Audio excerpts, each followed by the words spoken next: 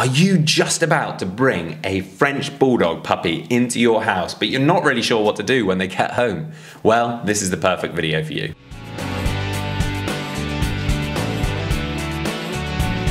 Welcome back to the Fenrir French Bulldog Show. My name's Joe and I'm a certified canine leader here at FenrirCanineLeaders.com. We are dedicated to helping you learn everything you could possibly want to know about the French Bulldog, and then how to become a high-level canine leader so you can raise your very own. So if you're new here, don't forget to subscribe and turn on that notification bell so you never miss a future upload. The French Bulldog is a beautiful breed, so if you've chosen one, congratulations. It is going to be so much fun when you get that puppy home. However, what do you do when you get them home? Well, don't worry. Today we're going to be tuning into a webinar that the canine behaviorist and founder of FenrirCanineLeaders.com, Will, has recorded all about what to do when you get your puppy home. So over to you, Will. So here we are, guys, back with another quick fire webinar, and today we're going to be talking about the things that you absolutely need to do as soon as you bring your new puppy home. Now what I've done is I've broken it down into my top 5 tips, and these are applicable whether you've just got a new puppy and you're taking your new puppy home, or maybe you're starting to be interested in getting into a career of working with dogs, and these are the kind of things that you want to be encouraging your clients to be thinking about and starting the second they bring their puppy home.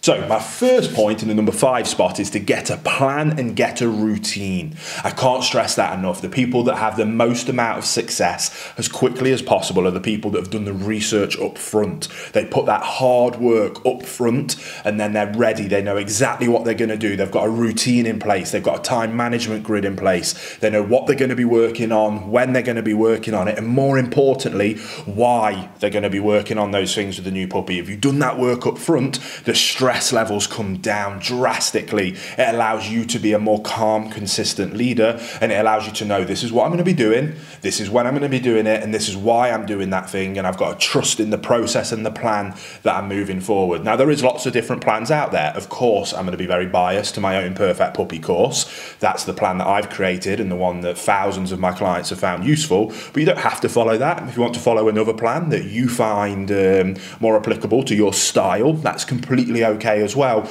I just want to recommend get a plan. Now if you're sat at home and you just picked up your puppy today, it's not ideal, but it's definitely not too late. So right now use this as motivation. If it wants to be our Perfect Puppy course, there'll be a link down below. If you want to go with a different trainer's course or philosophy, again, just choose a plan that resonates with you, research it, and get ready to put it into place straight away. Catch up on those few hours, maybe those couple of days that you're behind, but get that plan in place, get that routine in place, and you'll be able to get off to an amazing start.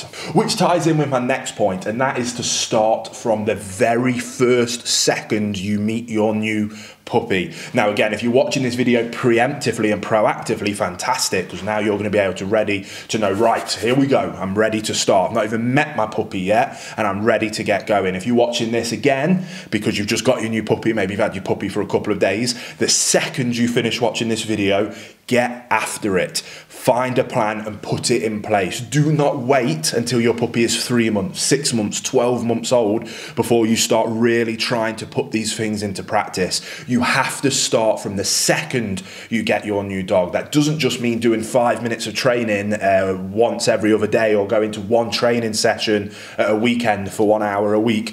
I mean from now displaying calm, consistent leadership every second of every day and every interaction you have with your new dog.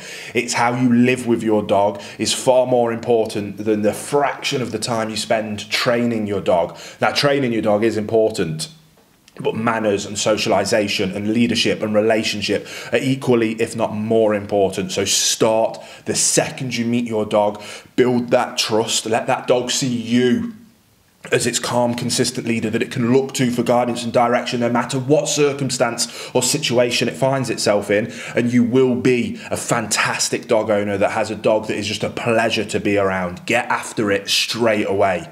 Now, if you're looking for something to get started with on day one, toilet training. Again, do not wait, do not be lazy, be disciplined and routined. Again, we cover toilet training at length in my Perfect Puppy course, and we've got loads of videos here on YouTube talking about potty training or toilet training, whatever you call it, from wherever you are in the world.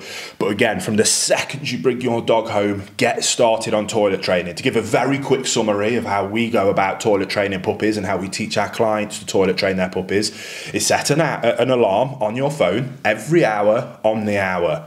Take your dog out and give them the opportunity to go to the toilet. If they do a number 1 or number 2 when they're outside in the designated spot that you've chosen, lavishly praise and reward them and let them know, excellent job, I really enjoy that.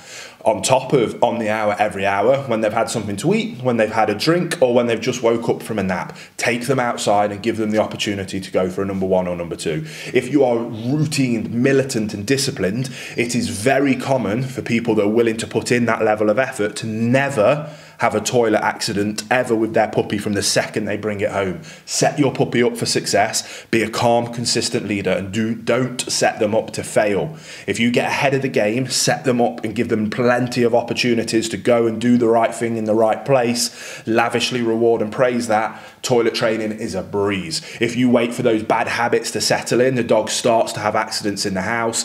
No matter how thoroughly you clean it, they can probably smell it. It starts to become a learnt behaviour. Many owners react in the wrong way by using the wrong kinds of punishment at the wrong time, causing more confusion, breaking down your relationship, breaking down trust, and it's the start of a vicious cycle to a poorly behaved dog. Routine, discipline, structure, get after it, hard work, effort. I can't stress those things enough, but if you do that from the day you bring your puppy home, you'll have no problems whatsoever.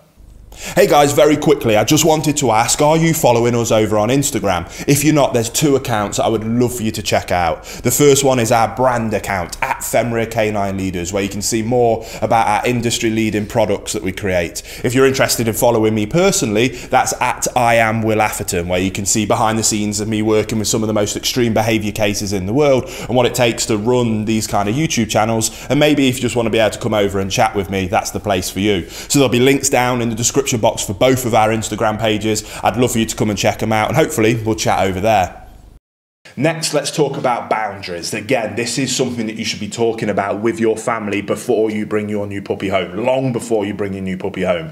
If you haven't and you found yourself with a new puppy, it's not too late. Start putting boundaries in place now. Now, the thing with boundaries is that they are very subjective, and it's not something that I like to give black and white definitive answers on, because different people want dogs for different reasons. Therefore, they'll have different rules, boundaries, and expectations. Now, for me, there is some mandatory things in terms of, say, obedience. We want a sit, stay, heel, down, recall. And we want to be able to get a dog to sit, stay and break around meal times. For me, that's mandatory. I think all dog owners should do that with their dogs. But if you want to have your dog come up on the sofa, no problem whatsoever. If you want your dog to sleep with you on the bed, I don't overly recommend it, especially when they're young. But again, that's subjective. What I think you should do is put boundaries in place for absolutely everything that's good in that dog's life, including thresholds. Things that you might not deem to be highly rewarding for a dog, put a boundary in place to be able to stop them gaining free access to those things. What that looks like is if your dog wants its toys, brilliant, don't give him free access to those toys. Remove the toys, put them in a basket and put them up out the way. Now, when he gets access to those toys is when you decide, and ideally, as soon as they've got a sit, stay and break command, you can put them into a sit, stay, put the toy down and then break them and allow them to have it. If you want them to come up on the sofa, they have to sit, stay, and then welcome them up onto the sofa. Before you go out of a doorway to the great outdoors, sit, stay, calmly, patiently. Now I'm going to move through the threshold and welcome you through it as well. Put boundaries in place. Have your dog look up to you for guidance and direction the second you bring it home, and you'll very quickly start to build that relationship. If you can make that habit, that is the key to being a high-level canine leader, that you do these things without even thinking. You ask your dog to look up to you for guidance and direction without even thinking. That'll build that relationship, that'll build that leadership, and that's how you have a perfect canine companion. Which takes us on to my last point, which we've kind of touched on a little bit when I've been waffling in this little webinar, but that is about the importance of a sit, stay, break. I think that that is something that you can start working on from the second you bring your dog home. Now, don't get me wrong, it's quite a complicated routine to have nailed, but it's definitely something that you can start working on. Talking about boundaries and the importance of manners, the importance of having a calm, relaxed dog that's a pleasure to be around, in my opinion, nothing is better for that that goal of having that perfect canine companion and a rock solid sit, stay and break. Now a puppy, the day you bring it home, is capable of learning how to sit down with a basic lure, mark, reinforce based methodology. Very fun, very positive. You can get them to sit.